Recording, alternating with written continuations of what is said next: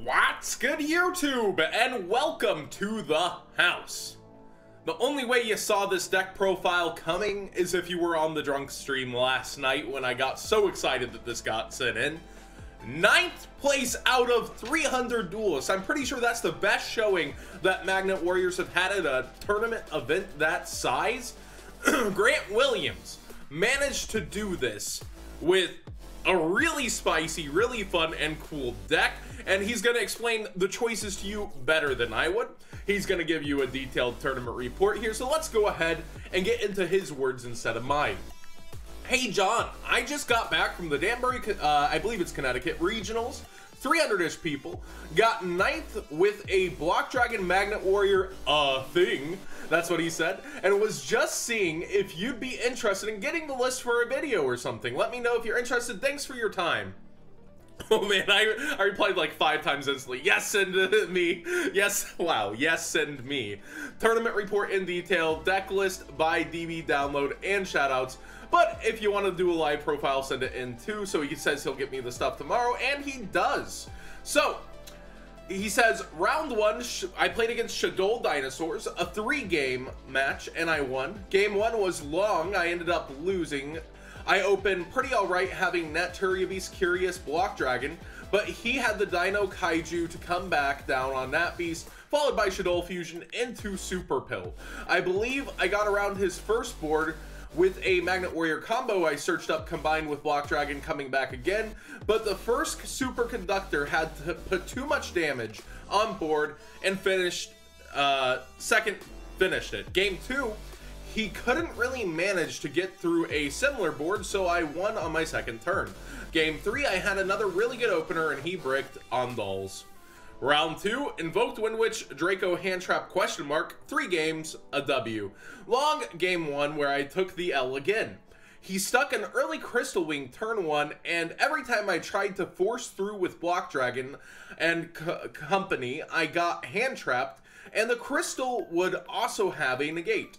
Eventually, I beat everything in Borreload Crystal Wing, but too much damage was done on a turn or 2 later. Mechabuff finished with 2 Alistair effects. Game 2, I opened well as he has no hand traps, Centuria Beast, Curious, Proxy Dragon, and Orbital Hydrolander to get the scoop.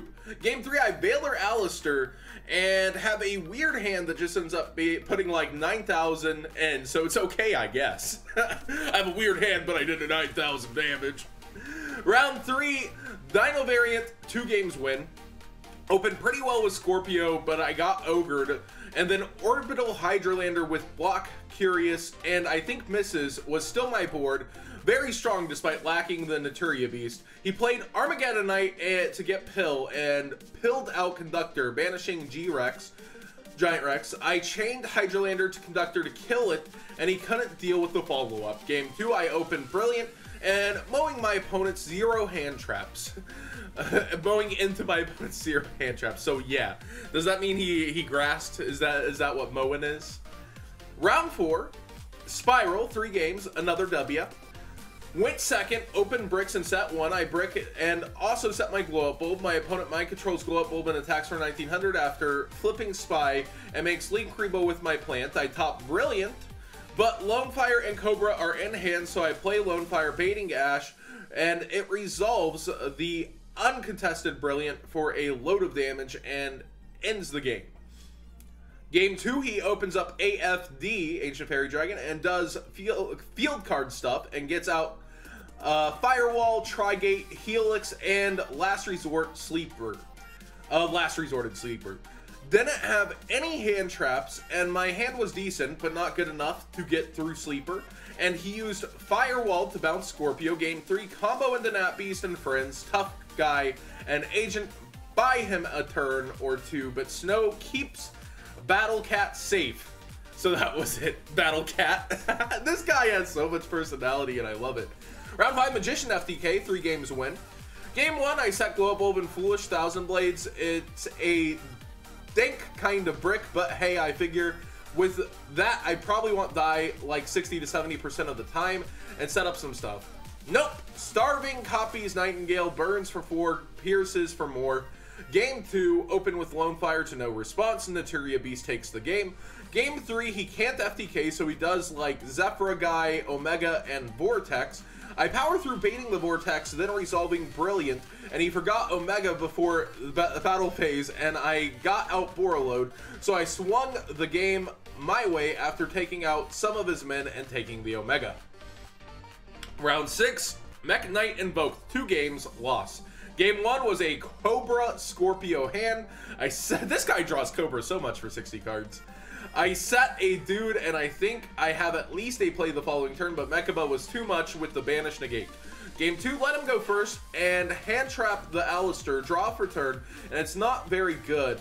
Had 1 play to go for that, may have been able to get me going, but hand traps came down, and he followed up with Mechaba and company. The invoked matchup is the one I did not expect to see as much as I did, and it was a pretty hard matchup for the deck with the Grave Manipulation. They have plus the Banish of Mechaba. If it was either or, it would be a swingable. It would be swingable more often, but I'll probably have to work on the build to be able to handle it. Live and learn. Round 7, Zombie Lightsworn, 2 games, a win. I opened both games with a Lone Fire and an Ash versus my opponent, who opened game 1 with his Garnet, or so he said. It was hard to tell because he complained about everything and opening poorly when he resolves like 2 Charge the Light Brigades and Desires, etc. I really didn't play out my combos too much here, just killed him. Super fast with Hydralander and Big Earth Fellas, so I wouldn't have to listen to him anymore. Round 8, Mech Knight invoked, 2 games, W. Game 1 was a long, god-awful struggle that I was sure I had lost at several points. Mechaba was doing his thing, and a hand trap kept me from the Turia Beast, and we kept trading, and 2 of my block dragons had been banished, and we were both in a state of top decking when I got another Brilliant Fusion to dump the last block and reestablish a board, and it got wiped by Alistair into the Spellcaster Link 1,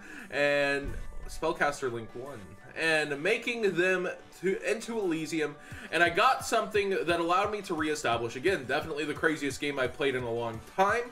Game 2 was pretty much in time when we started, and I'm pretty sure I just hand-trapped the Alistair and followed up with enough damage that he couldn't reasonably come back with my Snow being live. Round 9, well, Knight invoked. I guess Mech Knight. 2 games lost, opened super well game 1, but Ogre stopped it. And then it cuts off. I guess he copied and pasted everything for me, and I guess it just cuts off there. But you get the gist of it. He got beat down by the Invoked and played it a lot. He says, I asked him about his Zodiac choices here, Thoroughblade and Wrap here.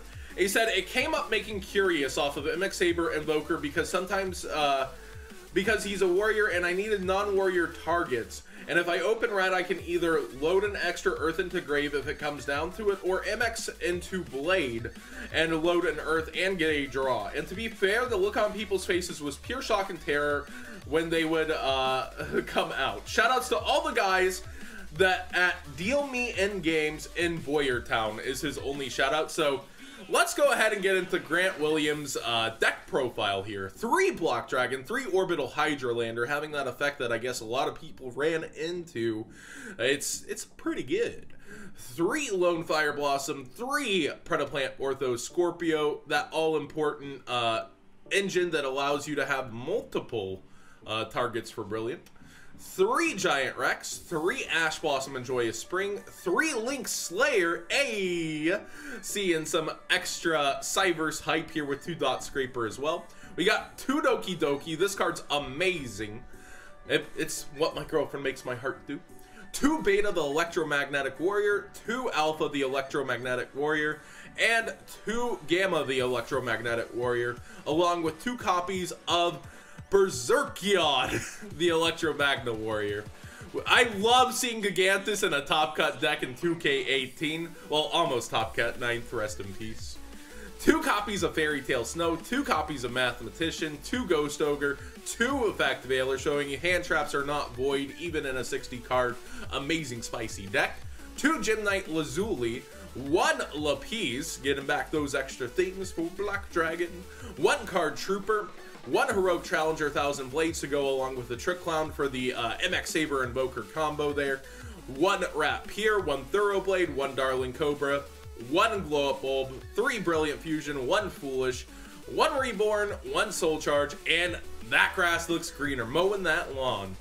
In the side deck, we got 3 Chaos Hunter, 3 DDD Rebel King Leonidas, popping up several times this weekend if you've been looking at the YCS deck list.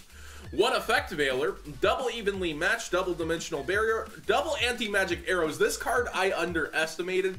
It's actually pretty good. 2 Zappion, the Time Lord. It's pretty good in this format. 1 Borlo Dragon, 1 Curious the Lightsworn Dominion, 1 the Code Talker, 1 Gaia Saber the Lightning Shadow, 2 Mrs. Radiant, 1 Proxy Dragon, 1 Underclock Taker, 1 Dante Traveler of the Burning Abyss, 1 Levier the Sea Dragon, MX Saber Invoker, Naturia Beast, it's so good to see you again, Gem Knight Seraphinite, Gem Knight Zirconia, and 1 Gooey Baguska Boy. And there you have it, Grant Williams doing it big with a very, very interesting deck. This format is just amazing. The innovation is so fun. And I'm personally a huge fan of seeing decks like this just come out of nowhere, left field, you didn't expect it, and doing that well at a 300-man event. Thanks for watching, everybody.